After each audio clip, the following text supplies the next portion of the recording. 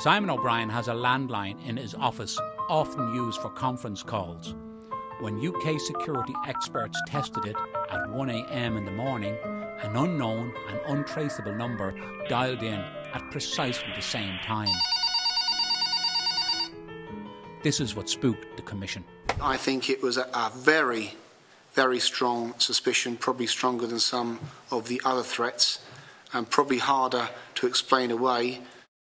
The latest disclosure in today's Sunday Times suggests one reason why the Commission initiated a security sweep. Today's paper says GSOC called in the UK security firm after it appeared a senior Garda officer had precise information from a confidential investigation report then being finalised by the Commission into the activities of drug dealer Kieran Boylan and his dealings with the Gardaí.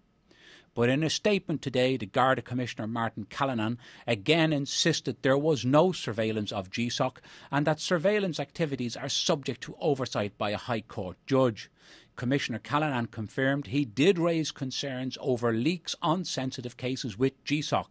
And last week, Mr O'Brien indicated at the committee that he too would be disputing a story today on the reasons for the security sweep.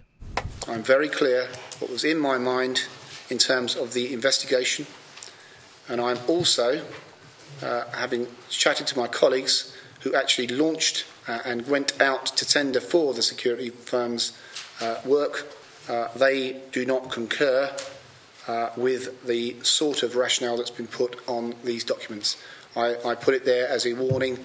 I suspect if documents are out there, I suspect I may have another very early Sunday morning. Relations between the Garda Ombudsman and An Garda Síochána have been fraught from the outset. But the investigation into Boylan's activities and his dealings with the Gardaí strained relations even further. Two things are certain after a week of conflicting and confusing stories. The UK security firm that investigated these offices discovered two potential high-tech threats. What is not certain is where those threats came from and whether they were ever part of a sustained attempt to intercept the phones used by staff here. The Garda Ombudsman, whatever its initial suspicions, accepts there is no evidence of Garda involvement. The Garda Commissioner is blunt. No member of An Garda Síochána was involved in surveillance of any kind in relation to either the premises or the members of staff of the Garda Síochána Ombudsman Commission. Ever since Watergate and the tapping of journalists' phones here during the Haughey era, surveillance is a taboo issue for the public. 21st century surveillance tools are powerful enough for even some of the world's leaders to fear the capacity of the US National Security Agency. The Ombudsman Commission, the Garda Commissioner and the Minister for Justice are all agreed on one issue.